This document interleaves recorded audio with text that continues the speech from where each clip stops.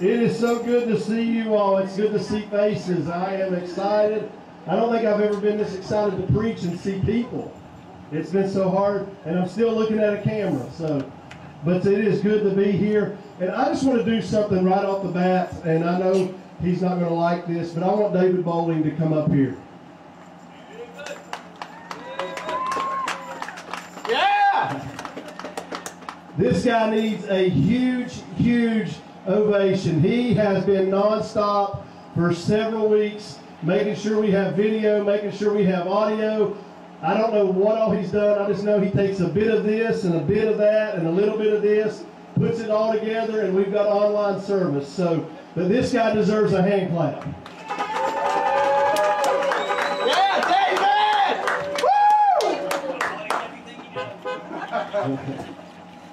Woo! Okay, next week, 11 a.m., parking lot service again. Right now, it looks like it's sunny and 60s. So I can wear this vest again next week and not be hot. Because right now I'm burning up. But at 11 o'clock next Sunday morning, if that changes, we'll keep you up to date through the week. But we're planning to do this again at 11 o'clock on Sunday. And then also, can everybody hear me? Yeah. All right. The 16th and the 17th, we are planning to come back inside. That should be yay! But here's what I need from everyone. I need participation for a few weeks because we're not going to be able to bring everybody in on Sunday morning. So several people, a lot of people have already told me they don't care what service they come to as long as they get to come to one. But some of you, I've already put in Sunday mornings, and some of you I've already put in Saturday nights. But I'm going to put a list out in a couple weeks, and you just need to see what one you're scheduled to come to, and that's the one that we need you to come to because we have to split the crowd for several weeks. I recommend when we come back in, everyone try to wear a face mask if you can. I know a lot of people, they don't like doing that, but a lot of people would much rather you have a face mask on when you come in. I would rather look at some of you all with face masks on than your face.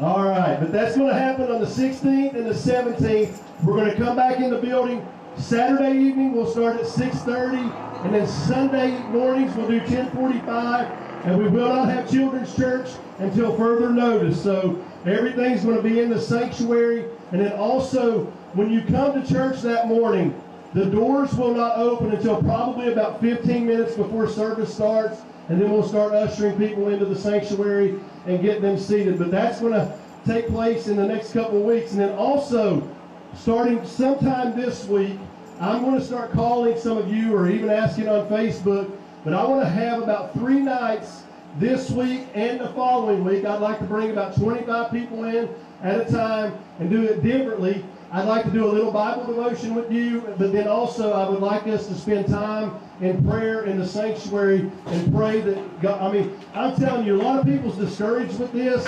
I think we're going to see one of the greatest revivals come because of this. So I want to see some people in the sanctuary praying and getting us back into that place and just preparing for our return. So again, and then also I've talked to some of you on the phone, but it's good to see the Kennedys, the Keepers, some of y'all here. A lot of these did not get to see us online every week because they have Frontier. So, but that's another story, another day, and all that good stuff. But here's what we're going to start doing. I'm going to specifically call some people here in the next couple of weeks, and I'm going to do some 55 and older, and I'm going to try to have some Bible studies for those that have not been able to be online. Jim Holstein's volunteered to come in and be a part of that as well. So, but we're going to start inviting some people in and doing some small group Bible studies, things like that, just to kind of get us back in the groove of coming. But I want everybody that will, I want you to get out your smartphone. If you have a smartphone, I need you to get it out. If you got a dumb phone, it won't work. Smartphone. I need you to go to your text messaging app. And I need you to text to this number, 81010, and then go down to send a message and type at FOLWC And that'll keep you all in the loop with things that is going on. Text to 81010, and then the text that you would send us is at FOLWC. Everybody got that? All right. So how many of y'all are ready to worship with this praise team? Now listen, this is our sanctuary today. So we're going to stand, we're going to worship. I want people to walk by and feel the presence of God when they go by this place. I want them to stop down here and say, hey, what's going on? So that's what I want to happen. So I want us to worship. And how many of y'all are ready to do that? I want to read a scripture, and then I'm going to get out of the way, and I'm going to turn this praise team loose. But I'm going to read a portion of scripture that over the last couple of weeks we've heard a lot of. But I want to read Psalm 91. Psalm 91 says, he who dwells in the secret place of the Most High shall abide under the shadow of the Almighty. I will say of the Lord, he is my refuge and my fortress. My God, in him I will trust. Surely he shall deliver you from the snare of the fowler and from the perilous pestilence. He shall cover you with his feathers, and under his wings you shall take refuge. His truth shall be your shield and buckler. You shall not be afraid of the terror by night, nor the arrow that flies by day, nor the pestilence that walks in the darkness, nor of the destruction that lays waste at noonday. I love this part. 1,000 may fall at your side and 10,000 at your right hand, but it shall not come near you. Only with your eyes shall you look and see the reward of the wicked, because you have made the Lord, who is my refuge, even the Most High, your dwelling place. No evil shall befall you, nor shall any plague come near your dwelling. Listen to me. For he shall give his angels charge over you, to keep you in all your ways. In their hands they shall bear you up, lest you dash your foot against a stone. You shall tread upon the lion and the cobra, the young lion and the serpent you shall trample underfoot. Because he has set his love upon us, therefore I will deliver him. I will set him on high, because he has known my name. He shall call upon me, and I will answer him. I will be with him in trouble. I will deliver him and honor him. With long life I will satisfy him and show my salvation. Can we stand and worship as this praise team comes? God, right now we thank you that we have this opportunity to be in your presence. God, right now we make this outdoor. We make your creation our sanctuary, your sanctuary right now. And we invite your presence to invade this place, to invade our circumstances. God, and we just speak your anointing over this service. God, you're going to save souls. You're going to deliver people. And we just thank you for it now in Jesus' name. Amen, amen, amen. Worship with this praise team. Every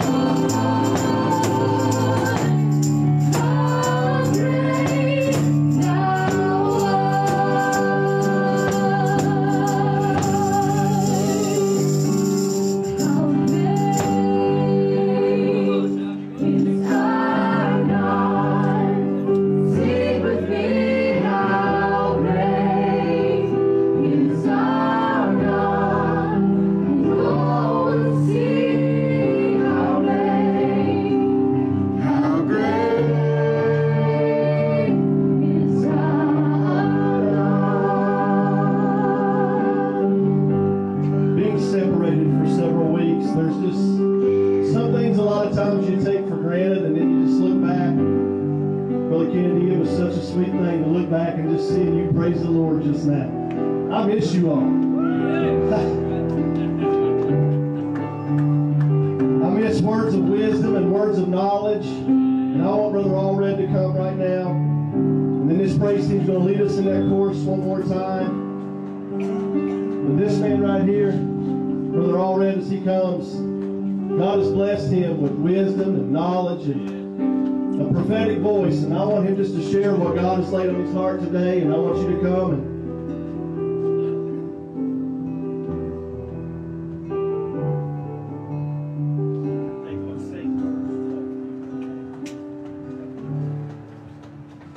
hello.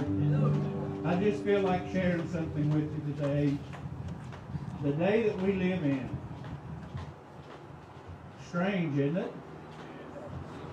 Well, I told the church in Charleston at the first of the year, it's going to be a very tumultuous year.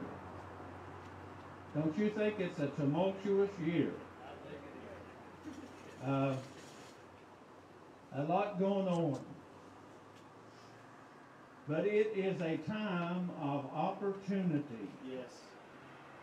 And I trust that God will help me to say what I got to say today.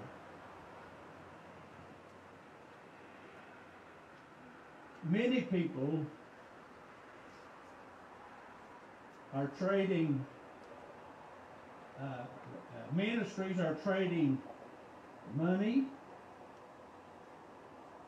for God's blessings and the treasures of heaven. Now you understand what I'm saying? They're trading fame for God's blessings and the treasures of heaven. God is looking on. The scripture said the eyes of the Lord are over the righteous. His ears are open to their cry. God is hearing and God is seeing. And God knows everything we do. When Jesus, the little babe, was brought into the temple, the old man was waiting on the Lord. This is what he said. This child is set for the rising and the falling of many in Israel, and that the hearts of many people may be made known. We're living in the day when God is making known the hearts of people. He is showing what their motivation is and what they're seeking and what they're after. And He is calling us to lay down our ambitions, to lay down our pride, and to lay down everything that is about us, and take up the cross and follow the Lord and do what He wants us to do out of a willing heart. Yes. And that's what's going on today. Too much religion. Come on. Too much of man.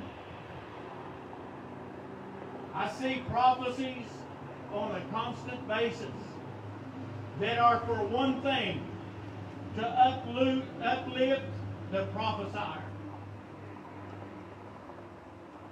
I don't see very many prophecies that I believe. And you know what the scripture says? Be careful, for many false prophets have been forth into the world. But if you're living close to the Lord, you have an unction from the Holy One, and you know all things, and you will not be deceived. Let me tell you when you get deceived. When you start following after fleshly things. Fame, money. We find what we're looking for. Come on. If you're looking for the power of the Lord, the miracles of the Lord to change people's hearts, that's what you're going to find. If you're looking for numbers and money and fame and fortune, that's what you're going to find. But all that's going to pass away. So here's what I'm saying. You are living in the days just before the rapture of the church. It is not very far away. And it is a wonderful time of opportunity. It's a time to love one another. I've got to say this. There are millions of people in the world. There is not one of those names that I have anything against or have any bad will toward them. And my friend, that's the way you've got to keep your life. We need to concentrate on getting answered prayer.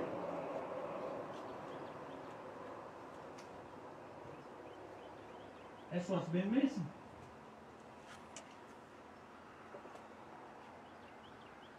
You know why we don't get answered prayer? Too much man involved.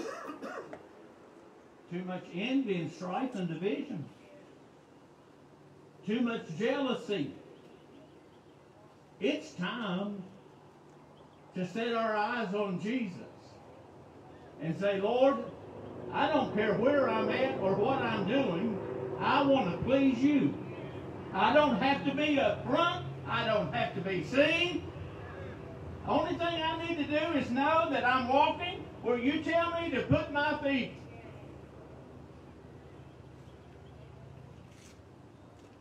And it's time for us to do the work of the Lord. Yes. And so I want to challenge you. I need to say something else. I said it's going to be a tumultuous year. It is still going to be very tumultuous all through this year. All the way. This coronavirus is just a part of it. And I want to tell you something. You can disagree with me. You can get mad at me. You can do whatever you want to. But I'm going to say it like this. You always quote the scripture, if my people who are called by my name shall humble themselves and pray, then shall I hear from heaven, and I will heal their land. Let me ask you a question. How many times have we had the day of prayer? How many times have we cried out, God, heal our land? Now let me let you ask another question. Could it be that God has heard our prayer and God is healing our land? And it seems like that church people are the last ones to find it out.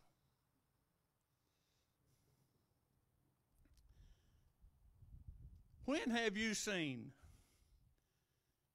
Pentecostal people in the White House praying and laying hands on the president?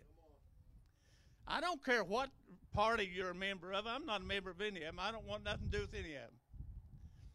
And I don't want nothing to do with politics. But I want to tell you something, that God is doing something in your land, and many people are asleep and do not know what's going on. And it's going to continue. When have you seen Hollywood people who are pedophiles arrested, who even cared before? There's something going on in your land. Something happening. And it's all labeled by most people to conspiracy theories. there are some conspiracy theories. But you know what the wonderful thing is? Jesus said, I'll give you the spirit of wisdom. I'll give you the spirit of truth. He will lead you into all truth. Listen, we don't have to walk blindly. We can know what's going on. We can be aware of what God's doing and what man is doing. And I'm talking too long, so I'm going to cut it short here, but I'm going to say this. There is the spirit of Antichrist raging in this world more than you've ever seen it in your life, and it is a complete battle against good and evil, and it is a battle against saving little babies and killing little babies.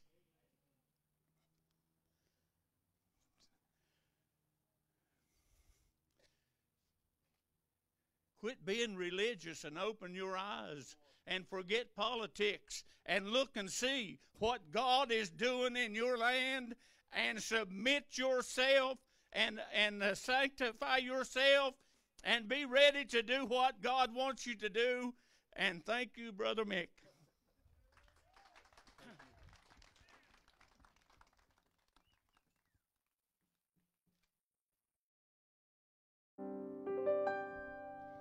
How great, come on, sing it out with us, is your God. Sing with me, how great is our God, and all will see how great is our God. Then sings my soul, my Savior God, to thee. How great thou art! How great thou art! Then sings my soul, my Savior God, to thee. How great thou art! How great thou art!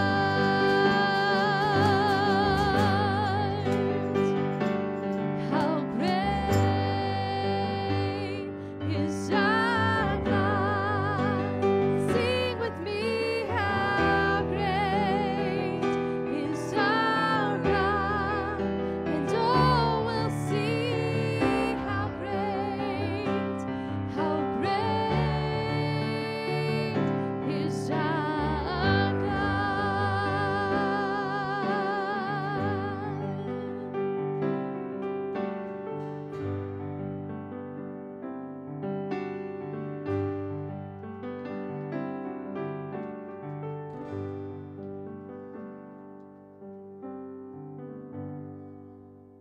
I'm so excited just to be seeing people and preaching to people. Oh, wow. It's been a rough couple weeks. Katie and David and a few of them, amen me. But it's tough when you're sitting in an empty sanctuary and preaching. But it is so awesome to be here. Thank you, praise team. Thank you all for coming. It's great to look out and see you all. But the last several weeks online, we have been talking about the subject and the topic of grace, and I want to go back into that topic, and I'm going to close that out this week, and next week I may say something nice about you mothers. But we've been talking about grace, and we've been talking about the fact that with grace, there are a lot of believers who have settled for mediocre lives because they have failed or they have lost the understanding of the subject of grace. You see, understanding the inner workings of grace, if we can truly understand the topic of grace, it will revolutionize a believer's life, and it will revolutionize our relationship with Jesus Christ. Grace is the greatest gift that God has ever given, and it's a gift that is only useful if we open it. And what I mean by that, we're going to finish unwrapping this gift of grace today, because I believe that grace is one of the most misunderstood topics in the church today. And we need to learn how to utilize the gift of grace on a daily basis and launch into a new growth as a believer. Because again, if we can truly grasp the topic of grace, it will change our lives. Because so many times we don't understand the full topic of grace, and as believers, we live beneath our benefits in Christ. You see, have you ever received a gift that you just don't use? Don't be saying it out loud, because somebody here may have bought it for you. But you know that one that sits in the closet or sits in the back of your kitchen cabinet? I can remember years ago, Talene and I don't even know if I think we got it for maybe our wedding shower, but it was a waffle maker, and we never used that thing one time. It sat underneath, and I think we moved it like 3 or 4 times. And then finally we said we don't use it, so we threw it away. Instapot and air fryer, we received those from her mom and my mom as Christmas gifts. And guess what? We wear those bad boys out. Instapot and air fryer, we use those in our house just about every other day, and they come very handy. But here's what my point is. When God gave us the gift of His Son to the world, He intended on us utilizing the gift.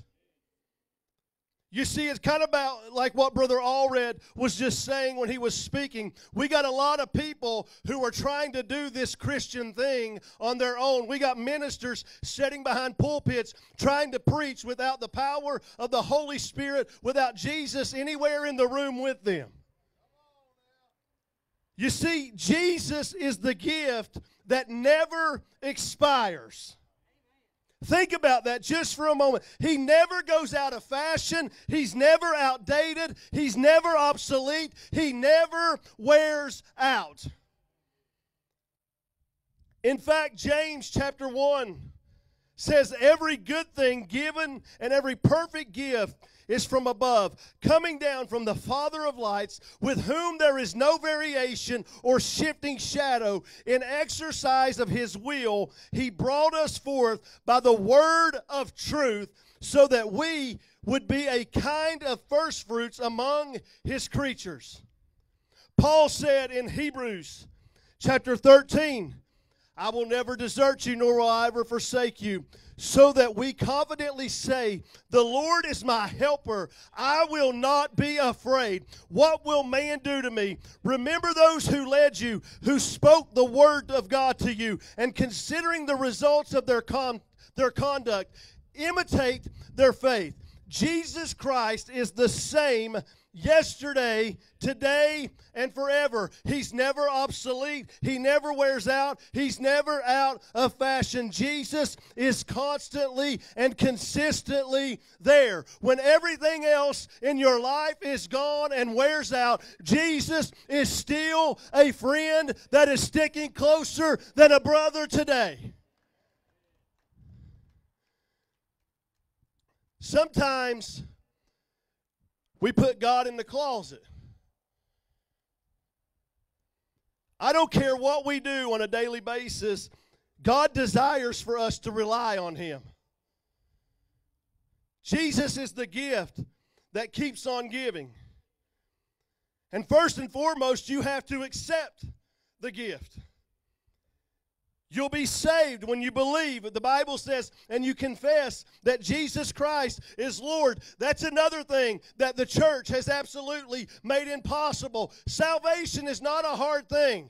The Bible says that if we believe and confess with our mouth that Jesus is Lord, we're saved.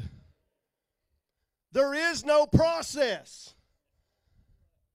One thing I know this evening, your family member would be offended if you received a gift from them and you never opened it. They say, your gift, Mick is over there in the recliner. Well, I don't really feel like opening it. We need to embrace the gift of Jesus Christ and realize, not only just embrace the gift of Jesus Christ, but we have to come to a knowledge that that doesn't stop with eternal life. You see, a lot of times we think we just get saved and we got eternal life, but your gift has everything you need to live and thrive here on this earth. Accepting everything the Bible says about you is true. Now, I want y'all to hear this because this is powerful. Back in 1862, President Abraham Lincoln issued the Emancipation Proclamation, and he freed all the slaves in the United States.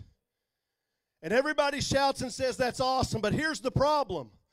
The slaves, every one of them were all freed, but they were not necessarily all free. What I mean by that, not all the slave owners informed their slaves that they were free. And here's the part I want you to get. Many people were held in slavery because they did not know the truth. We've got Christians still walking around in slavery because we do not know the truth. That's good preaching right there.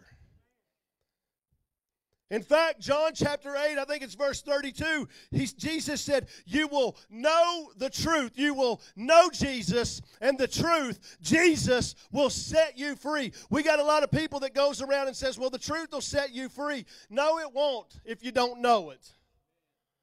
You've got to know the truth in order for the truth to set you free. And secondly, not only do you have to accept the gift, but you have to read the manual.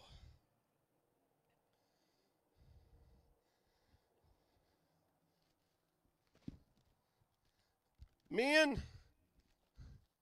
not women. This is an owner's manual. I know you don't know what it is because you never open it. This is an owner's manual. We get something new. I know how this works. I don't need that. I got 2 kids, and I learned a long time ago, get out the instructions, because when you're going to get to the very end and you're going to realize that little thing that you said I didn't need, you needed it about 8 steps ago.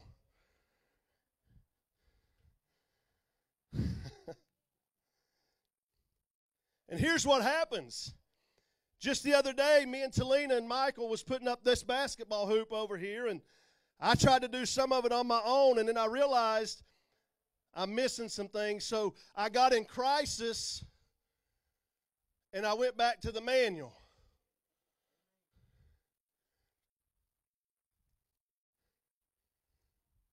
That's how people treat this.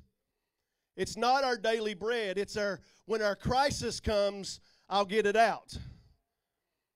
This is why the church is in the shape that it's in. This is why we can't decipher and understand and call out false teachers, because we don't have the Word of God in us, and we just believe that because a preacher says the brown grass is green, we just agree with him because he's the preacher and say it's green. I don't care who's on TBN. I don't care who's on the church channel. I don't care who's preaching on live stream every week. You better check them and know that they're telling you the truth. Because the church is falling for lies and lies and lies. Oh boy. Y'all have missed that old boy, right? It's getting quiet on the church parking lot. Here's the problem with Christians. Most Christians don't even know the color of their Bible until they get bad news from the doctor. Most Christians don't even know the color of their Bible until they get a letter from the lawyer. Most Christians don't know the color of their Bible until they get a phone call from the funeral home or the banker or the spouse that sent them that letter and says, bye.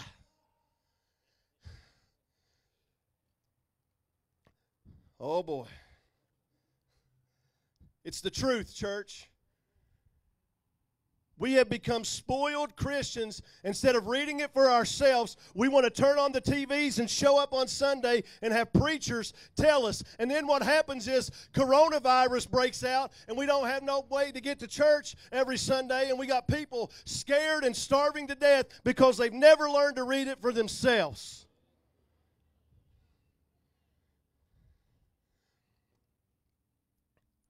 Danny Napper, I don't have to go on secondhand source because I can go directly to God. He says in Hebrews that I have a high priest. And he said that high priest, now I can go into his presence boldly. Think about that. God wants us to look at it in His Word so that we can understand what all the gifts contain. There are people right now who are spreading fear in this world. They are spreading fear, and and the church is biting. We're taking the bait, and the church is scared to death. This is the greatest time in the world for the church. Why would we be scared right now? This is the time we shout it from the rooftops. God said, fear not, for I am with you. Peter, 2 Peter chapter 1 says, grace and peace be multiplied to you in the knowledge of God and of Jesus our Lord, seeing that His divine power has granted to us everything pertaining to life and godliness through the true knowledge of Him who called us by His own glory and excellence. For by these He has granted to us His precious and magnificent promises, so that by them you may become partakers of the divine nature, having escaped the corruption that is in this world by lust. Now, for this very reason also, applying all diligence, in your faith supply moral excellence, and in your moral excellence knowledge, and in your knowledge self-control, in your self-control perseverance, and in your perseverance godliness, and in your godliness brotherly kindness, and in your brotherly kindness love. For if these qualities are yours and are increasing, they render you neither useless nor unfruitful in the true knowledge of our Lord Jesus Christ. For he who lacks these qualities is blind or short-sighted, having forgotten his purification from his former sins. Everything we need comes through the knowledge of God. And you cannot have knowledge of God if you never know who He is or ever read about who He is. If we are getting into the Word, it will bear fruit in our life. Paul said in Romans chapter 8, who will separate us from the love of Christ? Will tribulation or distress or persecution or famine or nakedness or peril or sword? Just as it is written, for your sake we are being put to death all day long. We are considered as sheep to be slaughtered. Peter said in 1 Peter chapter 2, and He Himself bore our sins in His body on the cross, so that we might die to sin and live to righteousness. For by His wounds you were healed. Paul said in Philippians chapter 4, verse 13, I can do all things through Christ who strengthens me. He says in chapter 4, verse 19, and my God will supply all your needs according to His riches in glory in Christ Jesus. Everything you need to make you an overcomer in this life has been paid for and given to you already. Some of you need to listen to me right here. You are not going to convince God to heal you. You are not going to convince God to provide for you. You are not going to convince God to forgive you. You are not going to convince God to deliver you because He's already done it. God desires His children to walk in that word that I've used so much here in the last couple of weeks, sozo. That's where we get the word salvation. And when we get sozo or salvation, we don't just get an eternity with Jesus, but here on this life, we get deliverance, we get healing, we get blessing. Jesus Christ paid for all those things with His death on the cross. What do I have to do? Take ownership. It's yours. Open the gift. You need to possess what God has already gifted you. If somebody gifts me, you don't have to tell me to open it. I grab it. I like envelopes. I ain't lying. I don't read the card. I like the gift.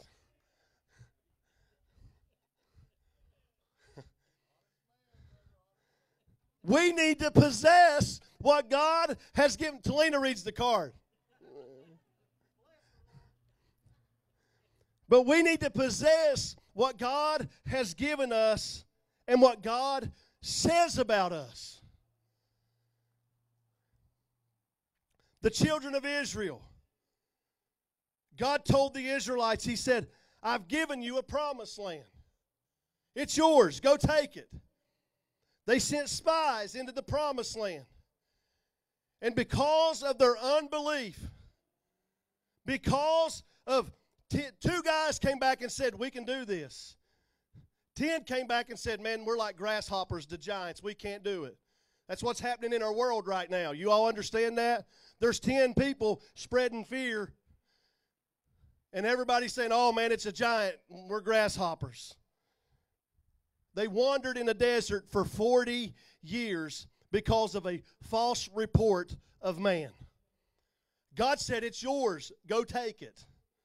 And for 40 years they wandered, and God gave them the promised land when they owned His promise and they put their actions into their beliefs. See, we say we believe a lot of stuff as Christians, but our actions back nothing that we say we believe. Oh, boy. Listen to me. Please, please, please stop quoting this phrase because it sounds great, but it's false. I'm just an old sinner saved by grace.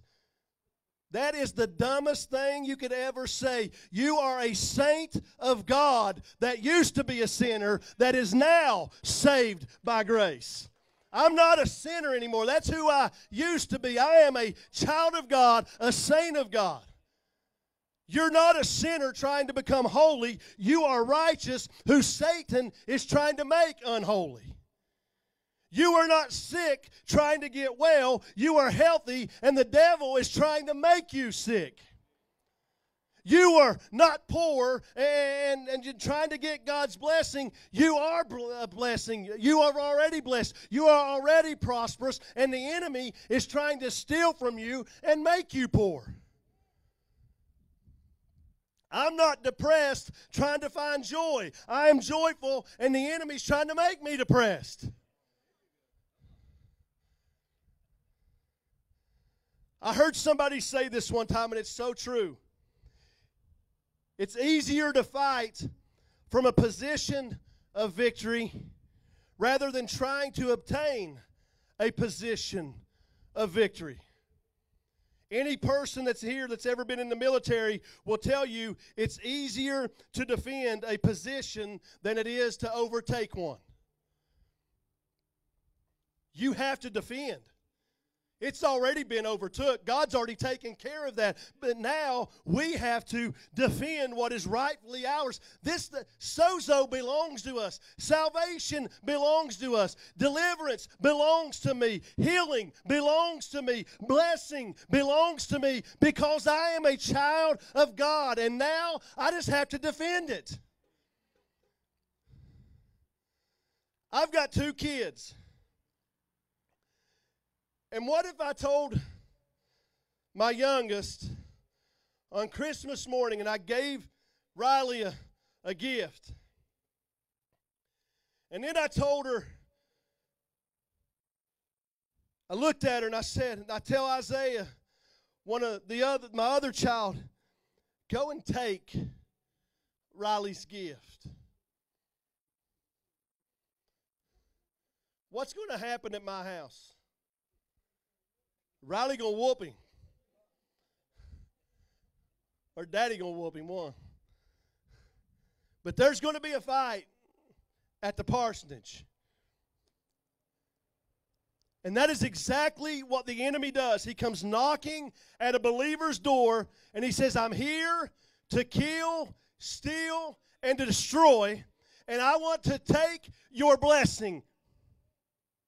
And most believers say, okay, here you go. We don't even try to defend. Oh, Pastor, the devil's been on my back all week. I got some news for you. Take the saddle off. If he's on your back, you're letting him on your back. He has no authority over you. How do we live out this amazing grace? Paul says in 2 Corinthians 12, because of the surpassing greatness of the revelations, for this reason, to keep me from exalting myself, there was given me a thorn in the flesh, a messenger of Satan to torment me, to keep me from exalting myself. Now, we can sit here all day and debate what the thorn was. Some say it's eye disease. Some say it's a demonic attack. I don't know. What matters is that it was not from God. Understand that. He said it is a messenger of Satan. It was not of God. James says in 1:13, let no one say when he is tempted, I am being tempted of God. For God cannot be tempted by evil, and he himself does not tempt anyone. He says in chapter 1, verse 17 and 18, every good thing given and every perfect gift is from above, coming down from the Father of lights, with whom there is no variation or shifting shadow. In the exercise of his will, he brought us forth by the word of truth, so that we would be kind of first fruits among his creatures. Paul again in 2 Corinthians chapter 12 says, concerning this, I implored the Lord 3 times that it might leave me. And he has said to me, my grace is sufficient for you, for power is perfected in weakness. Most gladly, therefore, I will rather boast about my weaknesses, so the power of Christ may dwell in me. Now, here is a lame Christian's perspective. And I hear Christians saying this all the time. Brother, God will help you endure, and God will walk with you through this difficult hour. His grace will give you comfort, and he'll walk through this trial with you, brother. You just have to live with it like Paul did. Wrong. You obviously do not know what grace is. Jesus did not die so that I could just get by.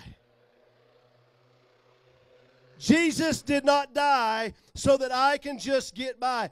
Paul said, but thanks be to God who always leads us in the triumph in Christ and manifests through us the sweet aroma of the knowledge of him in every place. 1 John 4:4, you are from God, little children, and you have overcome them, because greater is he who is in you than he that is in the world. We aren't just overcomers. We are more than conquerors. What is grace? Selena, if you'll come on back to the piano. What is grace? It's good news. It's not bad news. Brother Larry, bad news says you got to live with it. But grace is God's unearned, undeserved, and unmerited favor. It's God's love in action. You don't get what you deserve. You get what God wants you to have. It's not based on our performance. Sozo. Salvation is not just eternal life. Salvation is deliverance. It's healing. It's restoration. It's blessing in this life. John 10:10, I want to go back and revisit that, says, the enemy has come to kill, steal, and destroy. He said, but I have come that you might have life and you might have it more abundantly.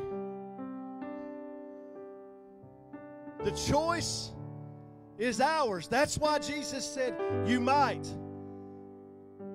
You have a choice today. You can choose to keep the saddle on your back and let the enemy kill, steal, and destroy you.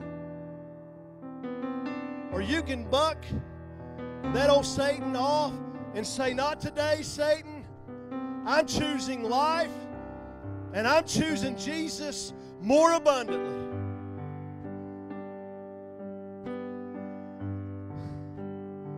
My grace is sufficient for you, for power is perfected in weakness.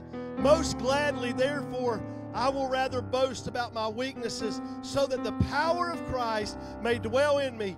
Therefore, I am well content with weaknesses, with insults, with distresses, with persecutions, with difficulties, for Christ's sake. For when I am weak, then I am strong. What is God saying to Paul? He's saying, I've already done it. My power, my strength, my ability, my healing. If you are a child of God, it lives inside of you. Sozo. Even the best of us, when we get distracted and we get attacked, we forget. But there's a Greek word for that sufficient in that scripture, and it's called archeo. And it literally means raising a barrier or to ward off. So basically, he says, my grace is raising a barrier. It's raising a standard to protect you. It's kind of like a modern day bug zapper. What happens when they get in the light? Bzz. They can't touch the light. Listen to me. Child of God, when sickness and poverty try to attach themselves to a believer, you are like a bug zapper with Jesus. They can't attach themselves to you. Psalm 103. Bless the Lord, all my soul, and forget none of his benefits, who pardons all your iniquities, who heals all your diseases, who redeems your life from the pit, who crowns you with loving kindness and compassion, who satisfies your years with good things, so that your youth is renewed like eagles. Paul's response: I will boast all the more gladly about my weaknesses,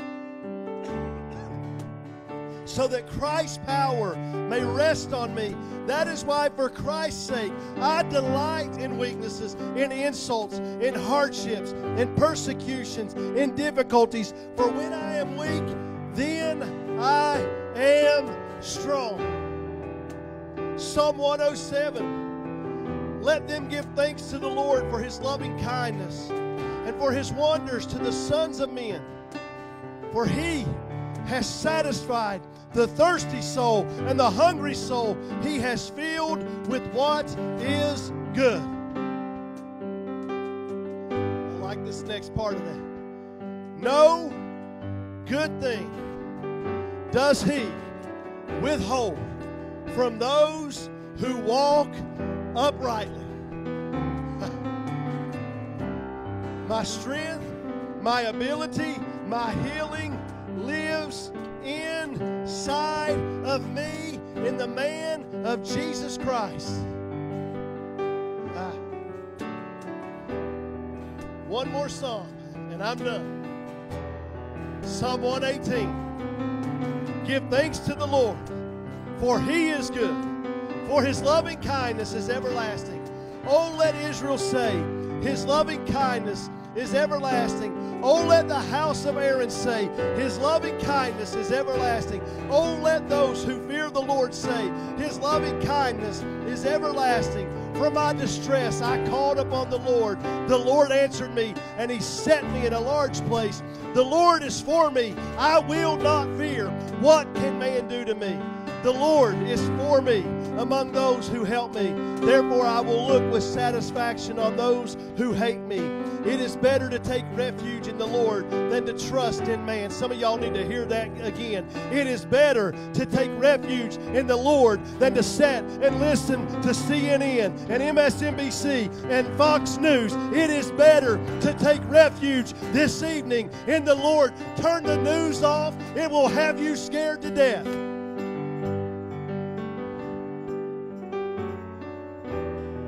I lost my spot.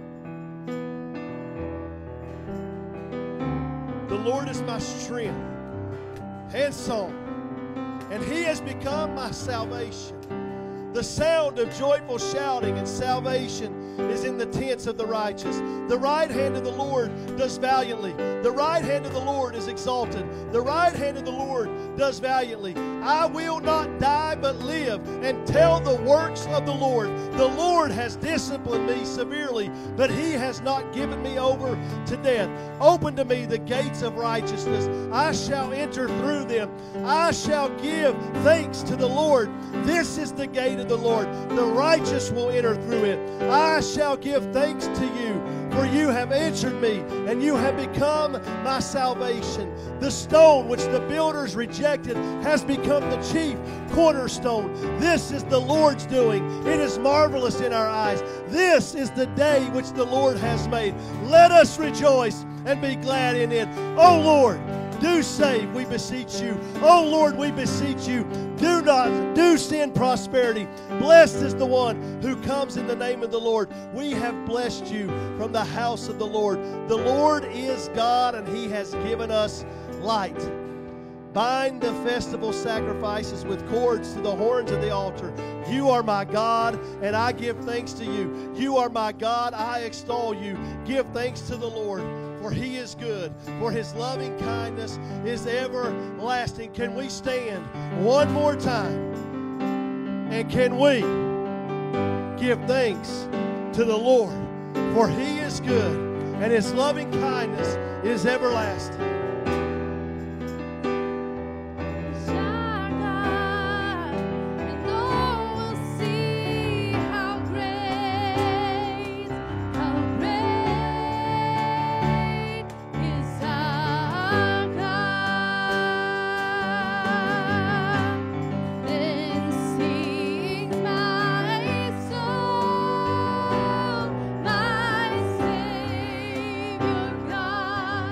To